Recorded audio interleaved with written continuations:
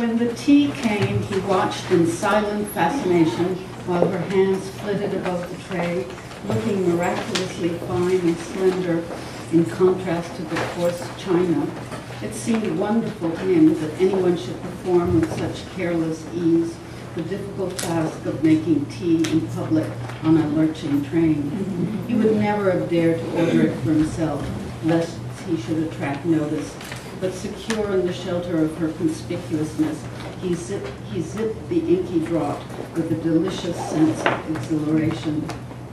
Lily, with the flavor of Selden's caravan tea on her lips, had no great fancy to drown it in the railway brew, which seemed such nectar to her companion. But one of the charms of tea is the fact of drinking it together, and she proceeded to give the last touch to Mr. Gryce's enjoyment by smiling at him across her lifted cup. "Is it quite right? I haven't made it too strong," she asked solicitously, and he replied with conviction that he had never tasted better tea. "I dare say it's true." Her imagination was fired by the thought that Mr. Gryce was perhaps actually taking his first journey alone with a pretty woman. It struck her as providential that she should be the instrument of his initiation. Some girls would not have known how to manage him. They would have overemphasized the novelty, trying to make him feel in it the zest of an escapade. But Lily's methods were more delicate. Her cousin Jack Stempney had once defined Mr. Gryce as the young man who had promised his mother never to go out in the rain without his overshoes. She resolved to impart a gently domestic air to the scene in the hope that her companion, instead of feeling that he was doing something reckless, would merely dwell on the advantage of always having a companion to make one's tea in the train. But in spite of her efforts, conversation flagged. There was, however, one topic she could rely on, one spring that she had only to touch to set his simple machinery in motion. She had refrained from touching it because it was a last resource, but as a subtle look of dullness began to creep over his features, she saw that extreme measures were necessary.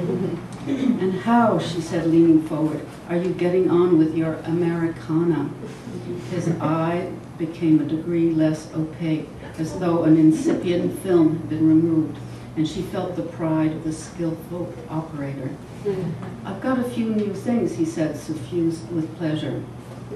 She returned a sympathetic inquiry, and he was drawn on to talk of his latest purchases.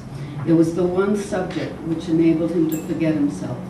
Hardly any of his acquaintances cared for Americana, and this ignorance threw Mr. Gryce's knowledge into agreeable relief. The only difficulty was to introduce the topic and to keep it to the front. But Miss Bart, it appeared, really did want to know about Americana. She questioned him intelligently, heard him submissively, and he grew eloquent under her receptive gaze. Gryce talks and Lily appears to listen until the train stops at Garrison. A boarding passenger creates commotion. It is a pretty woman accompanied by a maid, a bull terrier, and a footman staggering under a load of bags and dressing cases. "Oh, Lily, are you going to Belmont? Then you can let me have your seat, I suppose. But I must have a seat in this carriage. Porter, you must find me a place. Can't someone be put somewhere else?" "Oh, how do you do, Mr. Gryce? Do please make him understand that I must have the seat next to you and Lily." Mrs. George Dorset stood in the middle of the aisle. She was smaller and thinner than Lily Bart. Her small, pale face seemed the mere setting of dark, exaggerated eyes.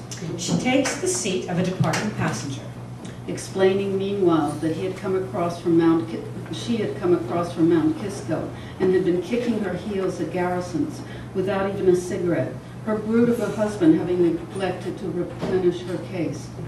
"And at this hour of the day, I don't suppose you've got a single one left, have you, Lily?" she plaintively concluded. Miss Bart caught the startled glance of Mr. Percy Gryce, whose own lips were never defiled by tobacco.